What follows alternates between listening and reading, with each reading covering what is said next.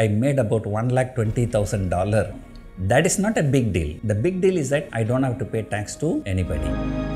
Singapore is not a tax-free country, so there's a taxation. But still, I don't have to pay tax to Singapore government. That's because if you are trading in US markets, so there are two charges you pay. One is you can save about $40,000-$50,000 per annum very easily.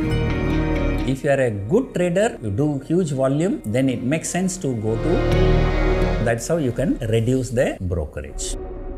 You are going to save 17 cents per lot, and that is only if you are